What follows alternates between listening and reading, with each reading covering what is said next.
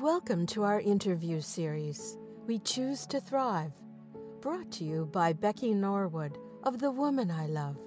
We bring you stories of survivors who have chosen to heal, to thrive. If you are an abuse survivor and are starting or continuing your healing journey, these stories will provide hope, inspiration, and a knowingness that you are not alone. Join us in today's interview. Well, it still had an impact on your life. Of course, yeah, it did, yeah. Yeah. So how has it impacted your life? I think mostly trust. I think it made me look, here's somebody who's supposed to be on my side.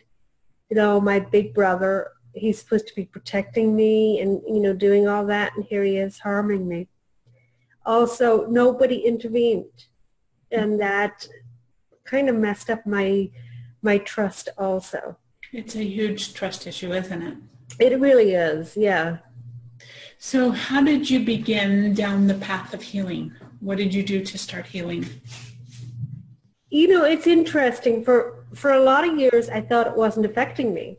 I thought, this happened. My gosh, terrible things happen to other people. This wasn't that bad. This is no big deal. So I didn't try to heal for a long time because I didn't think I had anything to heal from. And, as I got older, I realized I had all these trust issues. I wasn't opening up to people. And, I started reading and I started to realize this is in part because of what happened. So I started to read more, and I just started to say out loud, this happened, and I need to address it and, get over it and get my life back. You mentioned that at one point you told your family. And I did. That was only 2 years ago. Wow. I know.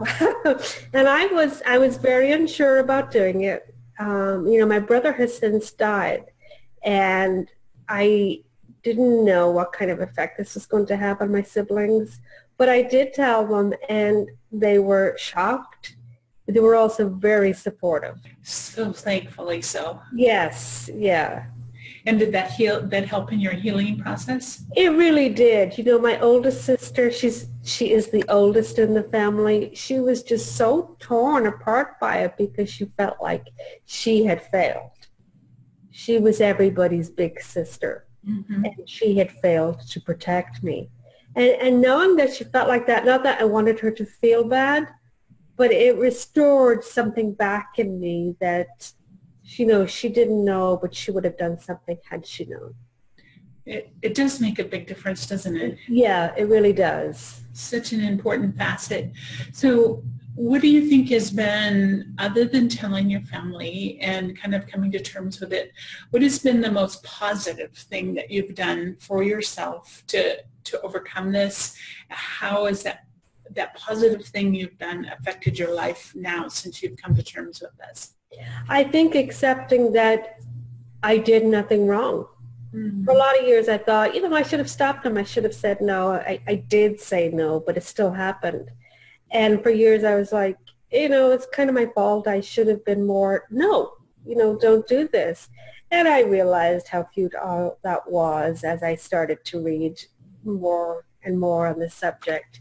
And I think that knowing it wasn't my fault and I did nothing wrong, that allowed me to accept myself again as being a decent person. Started believing in yourself? Mm-hmm. Because you've got a BA and you're working towards your master's? Yes, I am. Yeah.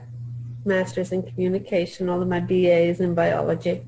Wonderful. Are you doing that online, or are you going off to it? I'm going to do it online. Family, is everybody on board with, the changes with you and supportive that way? Yes, they are.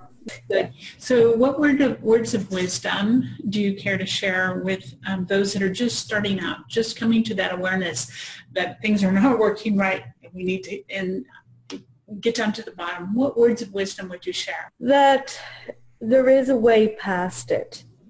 Accept that it happened. Accept that you had no control over it. You did nothing wrong. find the good in yourself and talk to somebody. If you need professional help, get professional help. Excellent advice. Very good. Okay. And is there any particular resources that you used that you could recommend to somebody? I read Courage to Heal. Okay. Yeah, and that was really a huge help to me, because I think hearing other people's stories makes you really feel less isolated. Mm-hmm. And that's another reason I want to be a part of this. This story was brought to you by The Woman I Love at www.thewomanilove.com.